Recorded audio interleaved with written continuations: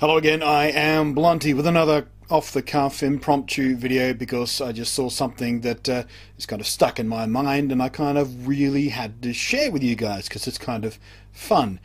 So, if you're not aware, Google I/O is going on at the moment, and if you're not aware what Google I/O is, it's the developer conferencing. It's where they get all the people who make all the nifty Google apps and stuff together in a big room, well not all of them, but you know, a representative group of them, and tell them what they're doing with Android, what new things they're doing, what new API stuff they're doing, what they're doing with their phones and with the Android Wear stuff, their smartphone stuff. And there was no Google Glass this time, but you know, Google TV, they're giving that another bash again for what feels like the third or fourth time they're trying to sort of stamp their foot into the big screen in your living room.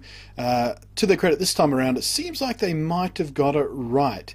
And at the end of these presentations, they tend to give away new hardware bits and pieces for the developers, so they have the latest and greatest stuff to develop for. You know, they gave away the Nexus at one of the first ones, and the Nexus 3 and 4 and stuff like that. They gave away the Google Glass to a bunch of people last year or the year last year? Year before? Last year? I forget. This year, however, they gave away one of two Google Wear smartwatch type things for the developers, so they can get sort of a head start on playing around with those, so when they do finally come to market a little bit later this year to normal people. Actually, I know the LG one's available now, but yeah, anyway, you got to get them in the hands of developers so they can make apps for them and stuff. But there was one sort of, oh, and one more thing. Actually, no, it came before the smartwatch. See, I'm rambling here. I should have prepared this, but they gave away this thing they called Cardboard, and they said, well, you can tweet about it using hashtag Cardboard. And what it is a flat pack cardboard Oculus Rift style thing, basically. And I feel like it was kind of a little kick in the side to Facebook paying $2 billion for Oculus, and I'm still pissed that Oculus sort of sold out to Facebook, because regular viewers will know I fucking hate Facebook. I just do. They're sociopaths, and I will not use any of their products ever. So as soon as Facebook bought Oculus, I was like, nope. I was really excited about Oculus, but I'm not giving any of my money and my information and whatever else Facebook want to do with Oculus. I'm out. Done. So Google are obviously experimenting with it now, and they're trying to get developers thinking about it and playing with it, and they've got this little cardboard construct. It comes flat packed, you fold it up, it's got some sort of bits of sticky tape or rubber bands and a couple of lenses and stuff, and the whole idea is nothing new. There have been a couple of Kickstarter campaigns about these kind of goggle things that your smartphone slides into to give you that virtual reality, augmented reality kind of experience. But Google's approach is kind of fresh and interesting in that it's done as basic as possible with a piece of cardboard and a few lenses and, you know, rubber band and stuff. Just to show that it doesn't have to be complex. All the, you know, intelligence you need is in the smartphone. All you need is a couple of lenses, and you split the screen and you do stuff like that. And it was along the kind of similar lines. I remember 1 or 2 years ago, 2011 or something, IKEA did a similar thing. They gave away this cardboard digital camera. You folded it up yourself and had all the bits in it. You threw a couple of batteries in it, and you know, it was a throwaway thing. It wasn't a very good digital camera. It wasn't very interesting. It was sort of a very lo-fi thing, but it got a ton of press because it was so fresh and interesting. This is kind of the same thing, a cardboard Oculus Rift, and you're going to see that over the next day or two. That sitting in the headlines of tech sites and stuff as they write about this cardboard Oculus Rift. And it's cool, and aside from giving all the developers one of these, Google put up instructions on how to make your own. You do have to get, you know, they've given you the measurements of how to cut out the cardboard and everything. You have to get a rubber band. The trickiest part is the lenses. You need very specific lenses to make it work properly, because you need one for each eye, and you split the screen on the smartphone device and get that stereoscopic view like Oculus does and like these VR things do.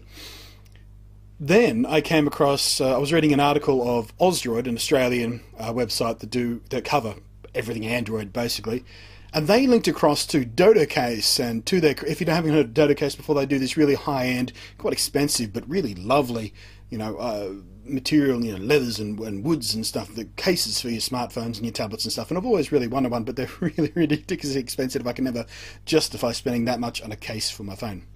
But they got on the ball and they said, well, people are going to want to be playing with this, and the lenses are the hardest thing to find. You have to order a couple of different bits and pieces from different places. Why don't we just make a pack and sell it to people? That way we can get people to come into our site and they register, and trying to leap off Google's excitement off this. Very clever business decision, and full credit to them for getting on the ball this quickly about it. So they've sourced all the bits and pieces, including the tricky to get lenses, and you can buy it for like $25.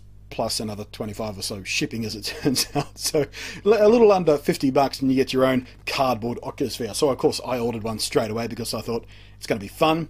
It'll be interesting to do a little video. I can put together a video of me building it and then playing with it and doing a little mini review or something. I don't know. I'm always on the lookout for interesting stuff to make content about. So I thought, why the F not? So I ordered one. 4 to 6 weeks delivery time, because I guess they've just pounced on it and they've got to actually get the stuff from suppliers and then ship it out to people and everything. But you know, the demand is going to be high, I reckon, because that catchphrase of the cardboard Oculus Rift is going to capture a lot of people's imagination, I think. I've heard apparently it does work with iPhone as well, because it's basically just a cardboard thing with lenses, and your iPhone or your smartphone slides into it. Apparently you can sort of prop the iPhone up into the proper position and it will work. But I do have a bunch of other Android devices laying around here, so I'm sure I'll find one that'll work with it. I did tweet about, by the way, because Google's official page has a list of phones that it is compatible with, and I made a joke on Twitter that Android is so hopelessly, catastrophically fragmented that even Google can't make a piece of cardboard compatible with more than a fistful of the Android handset models, which I thought was funny. Anyway, that's it. The link is in the description and probably floating around on screen here somewhere up there for the Dodo case. Do-it-yourself cardboard Oculus Rift, hashtag cardboard Google Android virtual reality, augmented reality headset face thingy. So yeah, drop a comment if you're going to order one, or wait for someone else to have a play with one, and what sort of interesting future you see about cardboard versus what's Oculus Rift? The estimated retail price is like $300 or something. Last I heard. Anyway, I am Blunty. Thanks for watching, and I will catch you next time.